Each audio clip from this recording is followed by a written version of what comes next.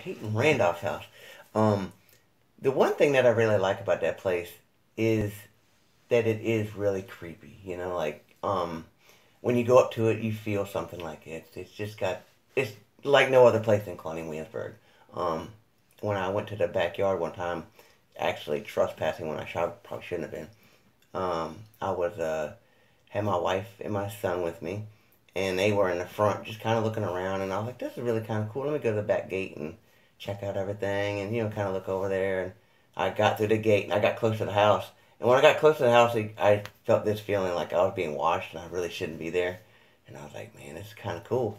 So I got closer to the house, and I stopped because I heard like movement, like furniture moving or a table or something, like somebody was picking up something and moving something. So I got closer and I heard it again and I got closer and it got louder and louder and louder.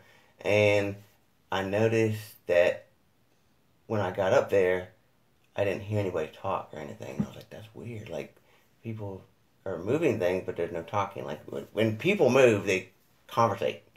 Um, and I got up there and I was like, that's really creepy. So my wife and son came around the back and I was like, hey, are they doing any tours? And she said, no, not that I know of.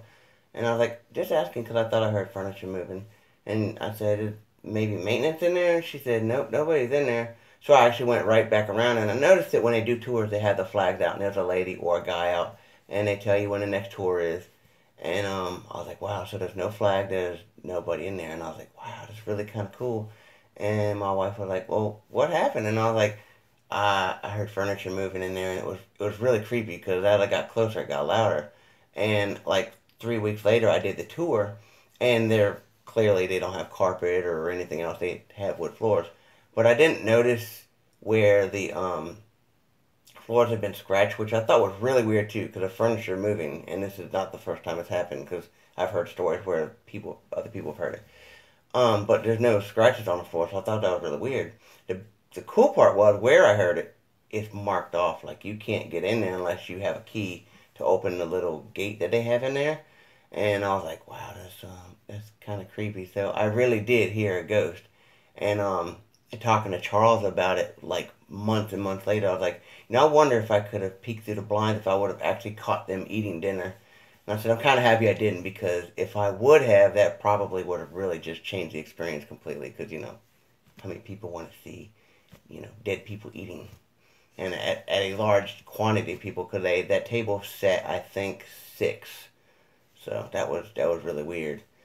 Um, the other thing that I've had happen was when I went up to it at night. I've walked up to it, and I'd ask, Mr. Randolph, hey, show me something. This is nighttime. I have my friends with me. It's already eerie because it's where it's built and how the moon hits it. I want you to show me something. I never got anything, and I kept on asking and kept on being persistent. And then, like, nothing really happened, but like my hairs on my arms like stood up on ends, like something was right there, like right in front of me. I couldn't see it, but I could definitely feel it. And I was like, okay, it's time to leave and go with the rest of the group. So I did that. And that's pretty much my experience at the Peyton Randolph house.